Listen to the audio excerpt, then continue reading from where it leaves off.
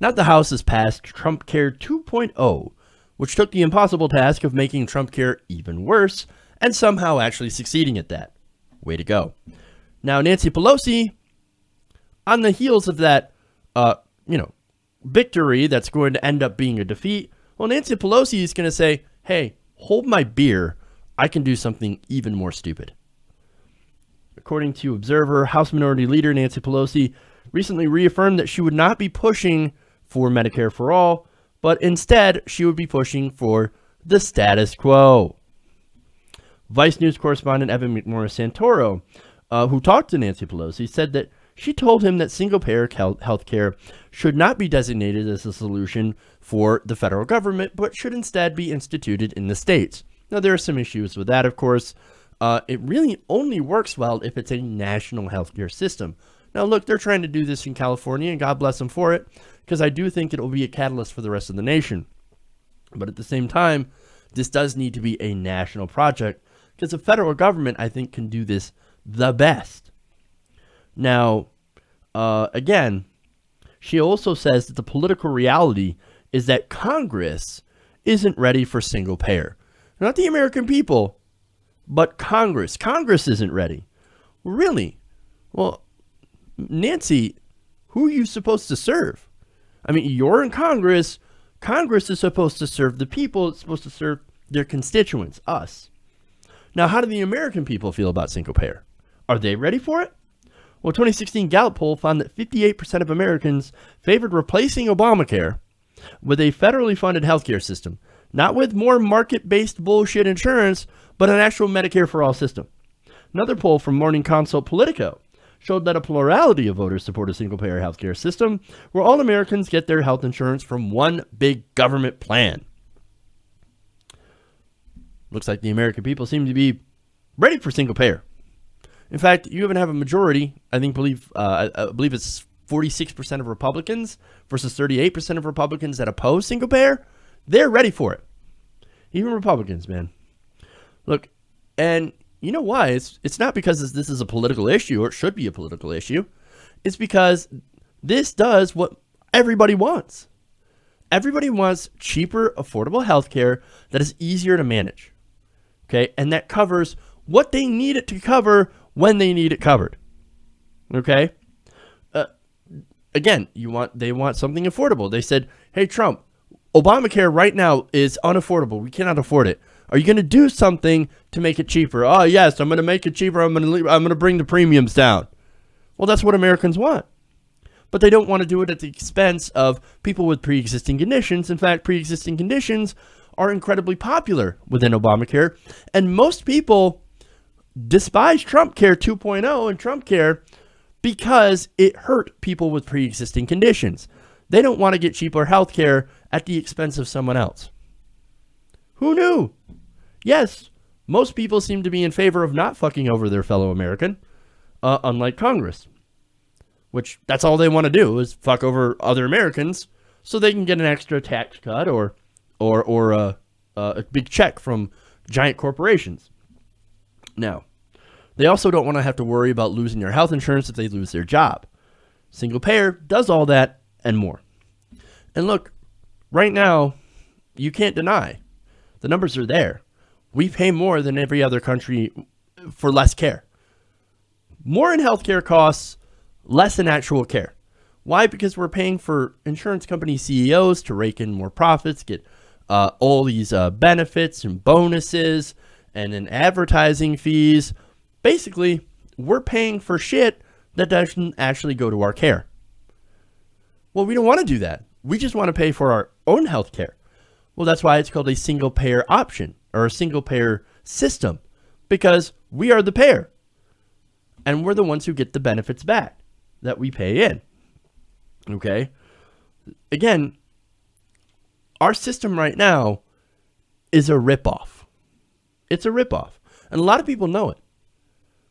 And a lot of people are not very happy with for-profit health insurance companies. But when you talk to people on Medicare, well, people on Medicare are incredibly happy with Medicare. That is why it's one of the most popular systems in America. You cannot say the same for health insurance. So why would Nancy Pelosi decide to not back single payer? Well, I think you all know the answer to that question. You have to follow the money. Of course. Follow the money. Follow the money. According to OpenSecrets.org, which is part of the Center for Responsive Politics, they looked at financial and lobbying disclosures, and they found that, and I have a graphic for this. Let me bring that up. They found that health insurance companies, or health professionals, by the way, are the #1 donor to Nancy Pelosi, giving her $193,050. That's a lot of money. And then, of course, you have regular insurance company is the 8th highest donor to Nancy Pelosi. Now, this is, of course, you have most of this from PACs supported by big pharmaceutical companies, health insurance companies, and doctors groups that all really despise single payer. Gee, I wonder why Congress isn't ready yet. Maybe it's because a lot of them take that same money. That's what it is. They're not ready to hop off that gravy train. Now, while their constituents, of course, with these bills, with Obamacare, which was not perfect, which had its own issues, which had high deductibles that a lot of people couldn't afford, and all the other different issues inherent with insurers that were leaving the marketplaces, leaving the exchanges. Look, these constituents continue to lose out on health care, and even some of them happen to die because they can't afford that health care. Look, we have a right-wing health care plan.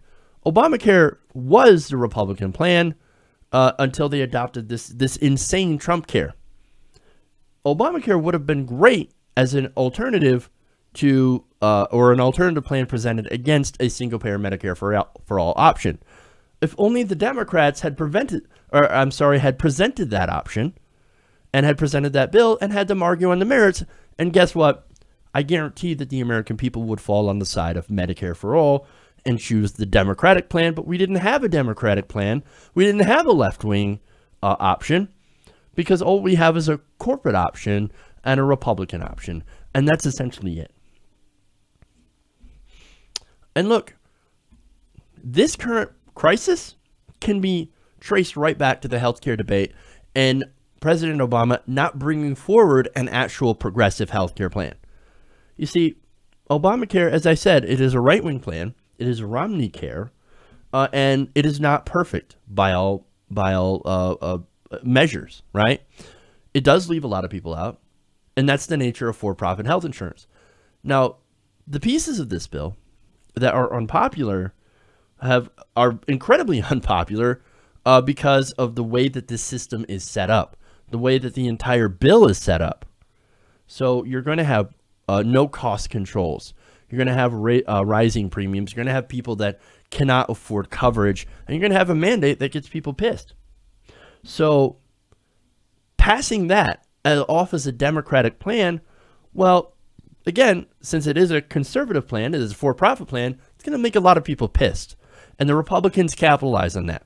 Because since it is their plan, they knew all the weaknesses of it, and they knew how to exploit it. So over the 8 years of President Obama's presidency, his term, they hammered Obamacare. And they hammered the Democrats over Obamacare. And guess what? People's dissatisfaction with this law led to a lot of losses in the Senate, in the House, and eventually the presidency. Even President Trump railed against Obamacare, said he would actually do something better. This whole bill allowed Republicans to successfully campaign and win on this very issue.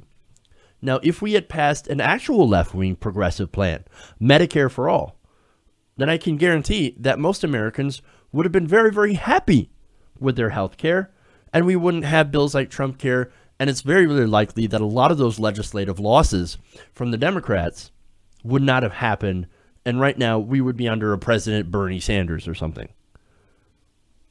And I know that part is a stretch, but at the same time, it's possible that at least Donald Trump and the Republicans would not be in charge, because again, that was one of the major things that the Republicans were rebelling against. Our health care is too expensive. We can't afford this. So, look, the whole point is when you do progressive policies, Turns out in most cases you win. Because those policies happen to be incredibly popular. Who knew?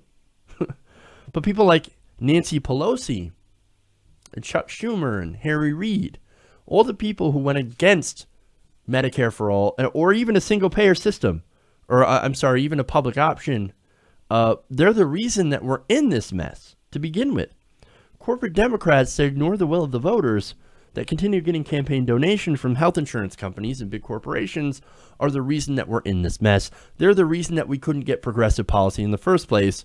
And so when we go with this right-wing Romney care bullshit, that gets people very, very unhappy, and they want to buck that system. That's why there's such a big anti-establishment wave. And unfortunately, the Republicans are incredibly establishment. Donald Trump is the establishment, and he was never meant to change any of this. And look, this is why these Democrats, they're going to get a primary. And maybe from the Justice Democrats, maybe from another group. I don't really care who, right? As long as it comes from the left. She's going to get a primary. So, look, she's in California too, by the way.